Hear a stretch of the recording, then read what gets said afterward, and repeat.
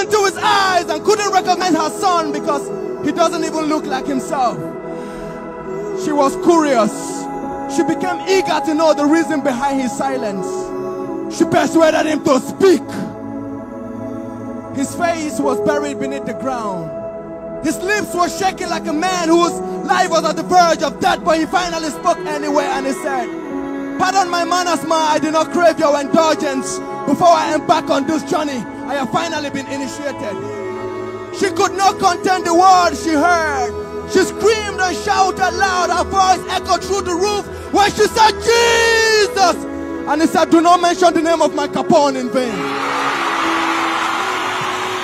Your Capone! Your Capone! It is what you went to tertiary institution to become.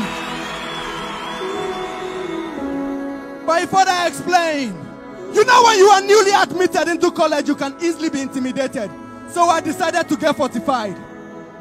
That evening when I was in the hostel where I reside, some men approached me with a constitution from their kingdom.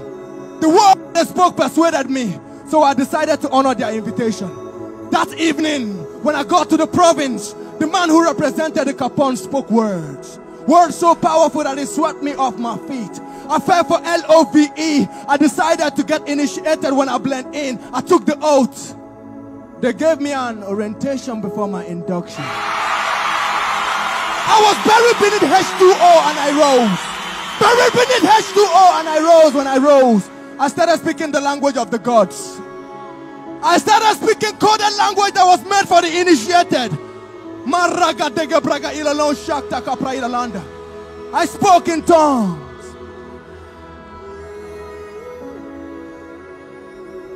She came close to rip off his clothes to see if he still have scars left or injury due to the brutal torture he might have received when he was going through the initiation process.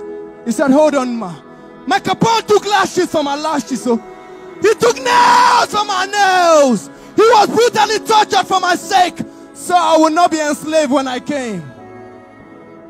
Then she looked at her son. She said, "You mean you went to the tertiary institution of higher learning to belong to a fraternity?" He said, "Yes, the fraternity of divinity.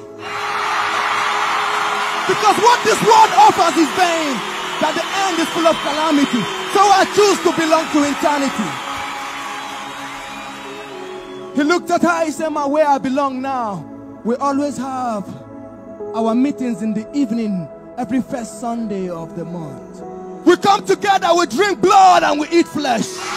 We drink blood and we eat flesh."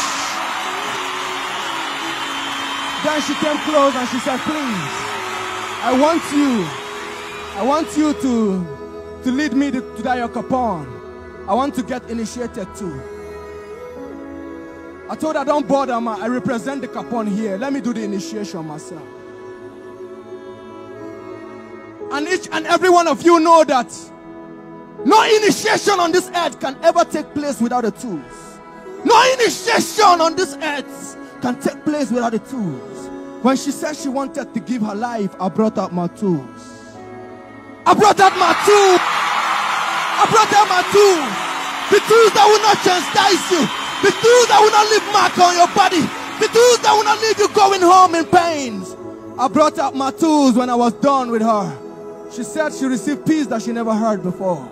My brethren in the brotherhood, this is war. This is war! And there is no neutral ground. And if you are not with us, you are making issues worse.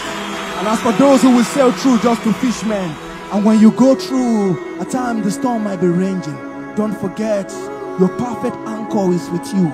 Your point one is always on board. The ship cannot capsize, and he will always say, "Peace, be still. Peace, be still." And make una no forget, now blood now we drink, no be zobo. Eternity where we belong, no be YOLO. Beautify we cut of many colors, no be polo. Now God be our defender, no be yobo. Don't forget, we bear the mark of Christ, we don't disembark. We bear the mark of Christ, we don't disembark. So when we are coming back and someone scream and say, "Who goes there?" we tell them, "Jesus." Who goes there? Who goes there? Who goes there? Who goes there? Who goes there? Who goes there? Who goes Jesus there.